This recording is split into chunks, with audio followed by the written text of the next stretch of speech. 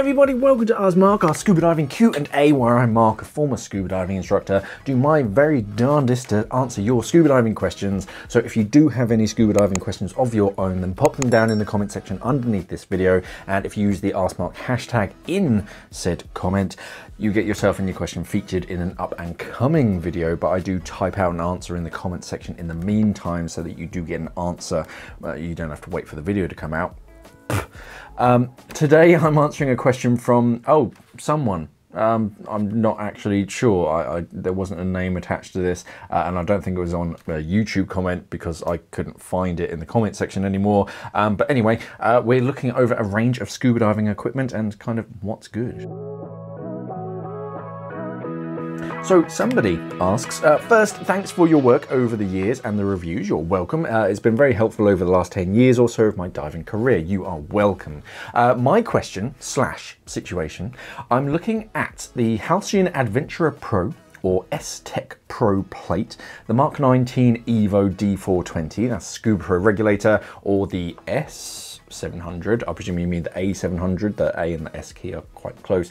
The Perdix 2 shearwater Perdix computer, or the Sunto Eon Core with Scuba Pro supernova fins. My thoughts are that I can have a light plate, as most of my diving is south, and that swap a heavier plate when home. The regulators, I just don't want anything that breathes worse than the F8s that I dive. And my atomic split fins are just massive, and the better diver I have become, I tend to frog kick more. Computers, I'm open. I dive an original Zoop, Sunto Zoop, but I like the thought of grow with the gear. My only concerns is the rechargeable in ion. Do they not degrade over time? Why not just swap AAs? Any recommendations you may have would be much appreciated. Thank you for your time in advance. You're welcome. So, 4 questions in there. We're looking at travel back plates, but also ones that we can dive at home, regulators, fins, and dive computers. I think those were all of the parts. So back plate, you're looking at the Halcyon Adventurer, which is a carbon fiber back plate, and the Scuba Pro S-tek. Scuba Pro Tech, I think they just call it, or S-tek. The Pro relates more to the harness than the backplate itself. I think they just have a stainless steel and an aluminium backplate. I don't think they do carbon fiber.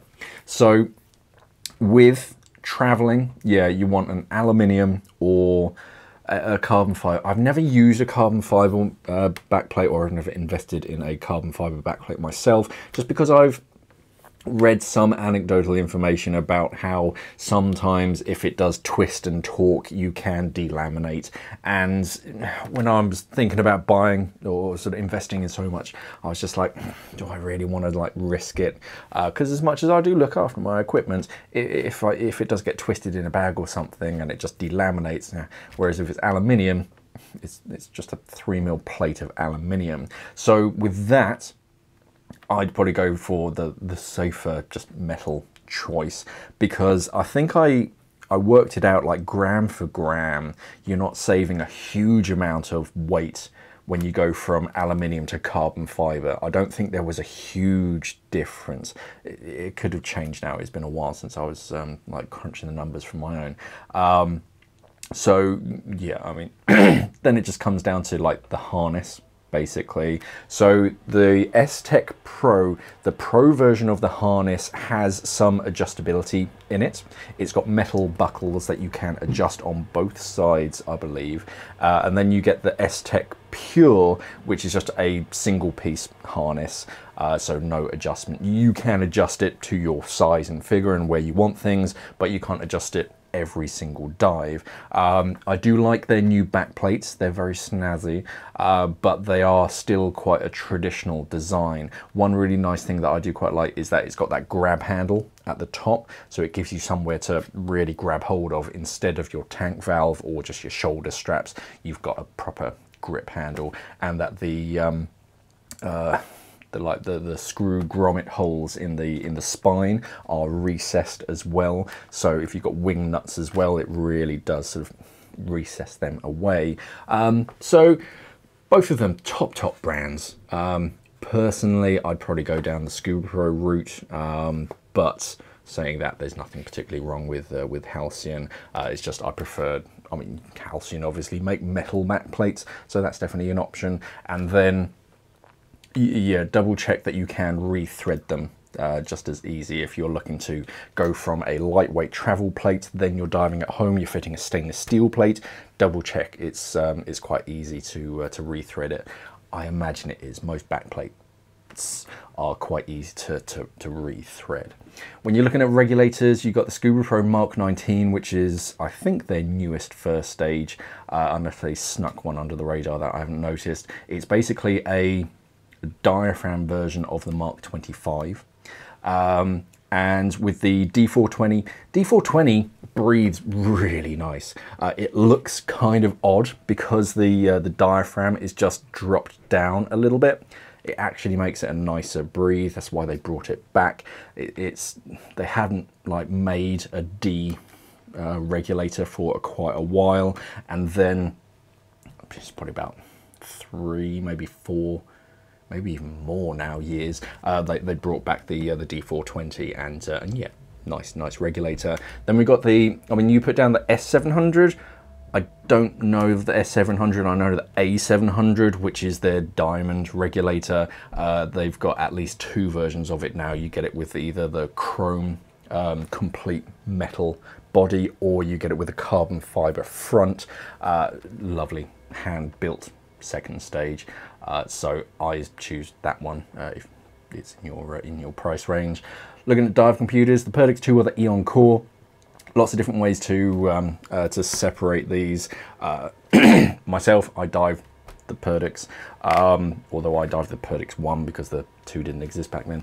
But yeah, that is one of the big things about all of these rechargeable batteries in torches and dive computers, is that just like your mobile phone, eventually after a certain number of recharges, the battery life starts to diminish. So that is always a conscious thing. On the flip side of it, because it's factory sealed, you never have to worry about greasing O-rings and making sure they go in just right, and you can top it up on the go. So there are there are pros and cons to both sides.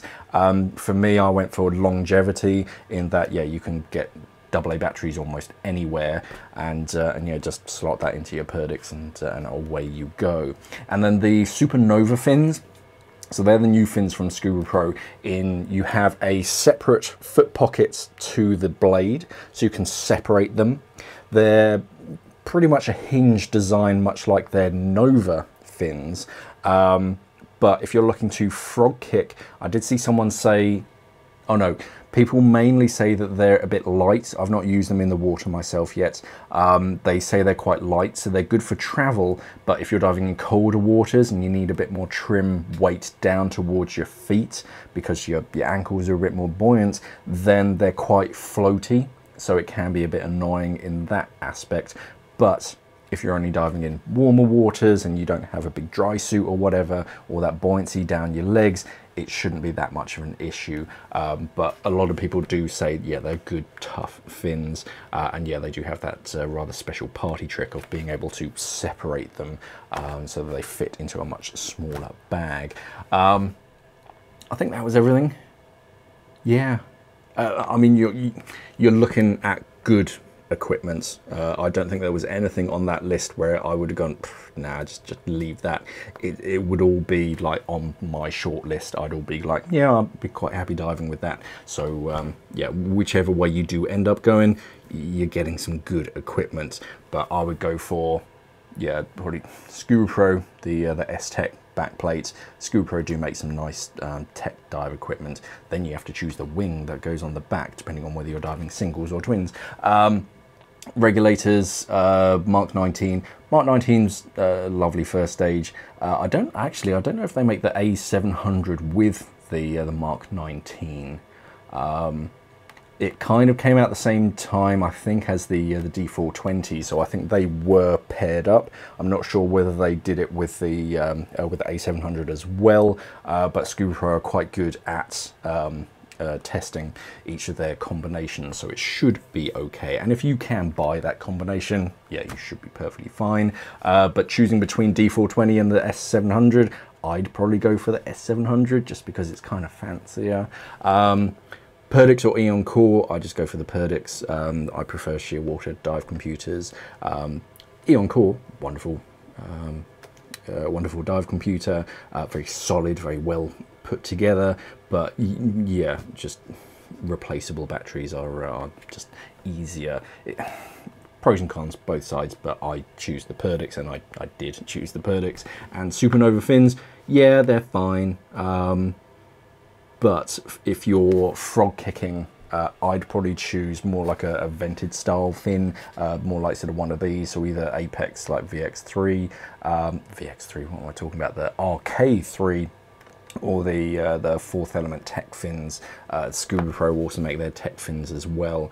Shark fins, there are a lot of like good, solid, vented fins out there, and they're not particularly heavy, especially the Fourth Element ones. They're still quite light, and they're a lot shorter compared to your atomic split fins. So for travel, that makes your life a little bit easier. But yeah, those would be my choices.